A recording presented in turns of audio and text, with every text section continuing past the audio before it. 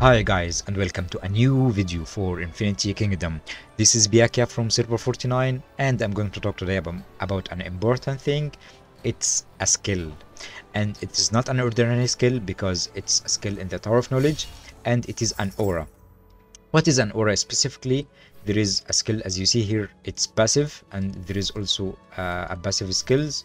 There are some triggered skills and auras skills and grace skills. For example, this is a grace skill, and this is a triggered skill, as you see here. And there are some skills, as I'm going to talk about weakness. It is an aura.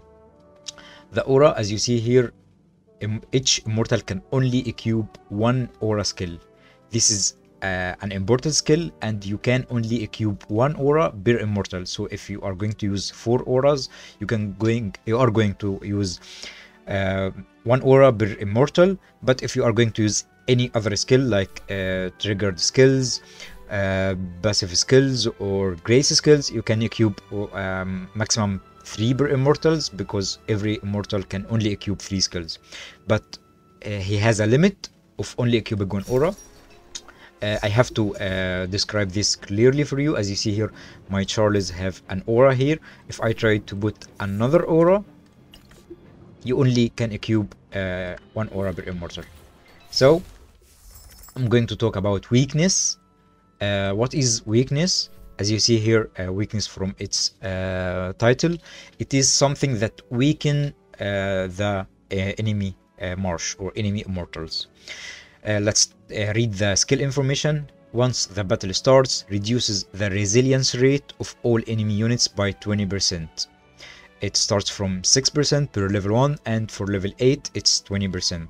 Resilience rate, it is an important value.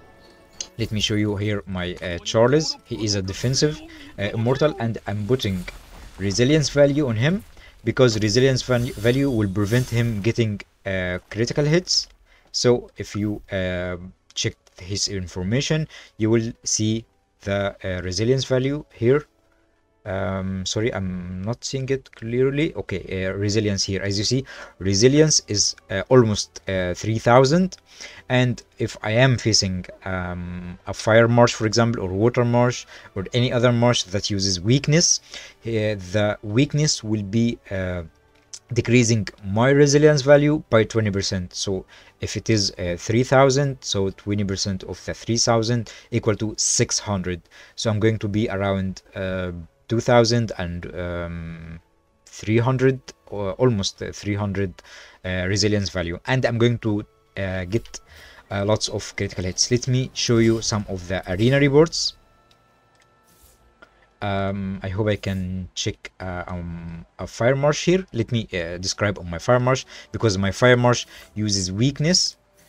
Here, as you see, I'm putting weakness on Hippolyta. So all the 4 immortals of my of their enemy immortals are going to have 20% of the resilience value, or resilience decreased by 20%.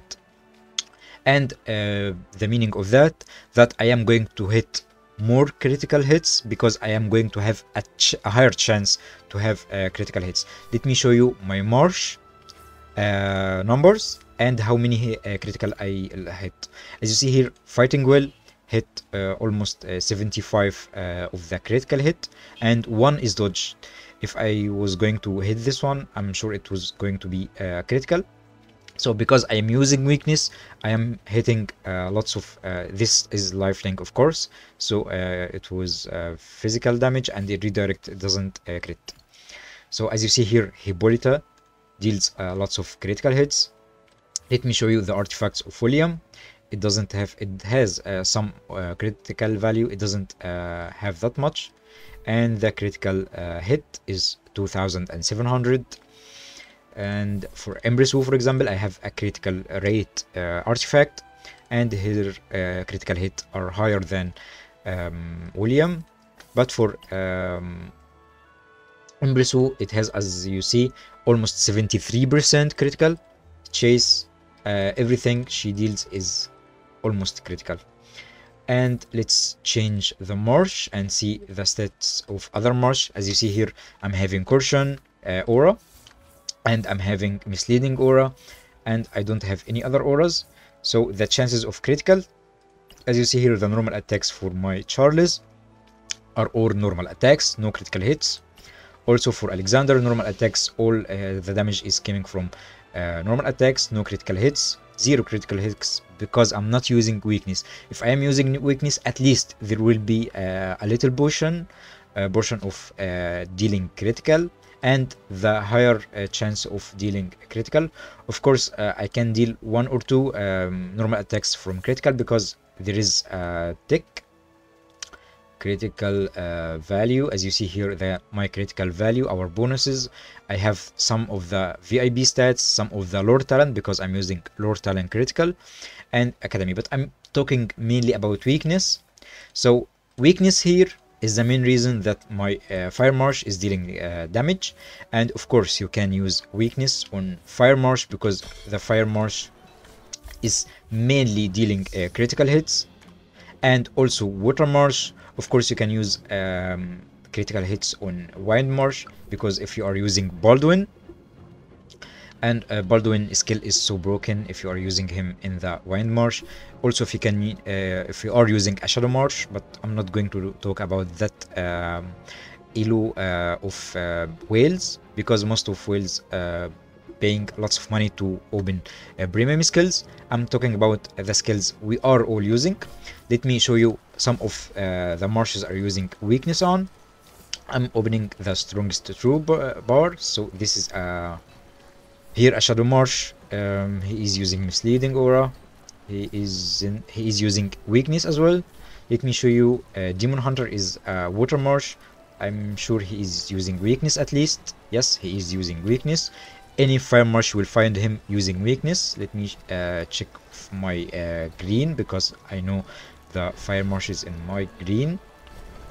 So let me check here. Kincaid is water marsh. Of course he is using weakness, I'm 100% sure. He is also a breast officer.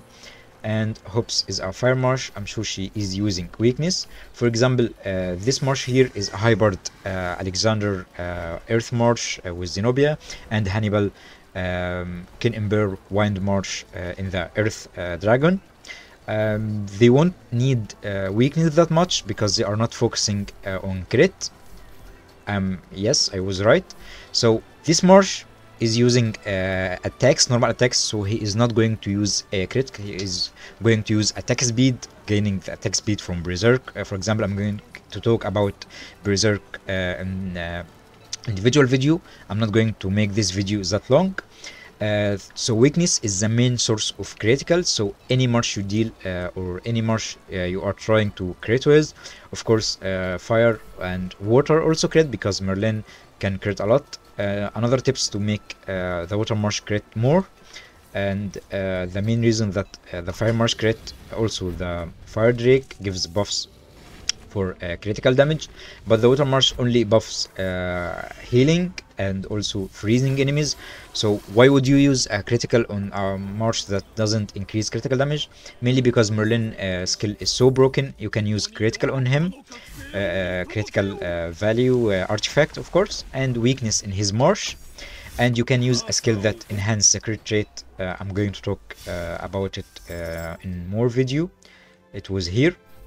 For example, you can increase the crit rate, but weakness would be the main source of critical because it's going to decrease the resilience value of enemies.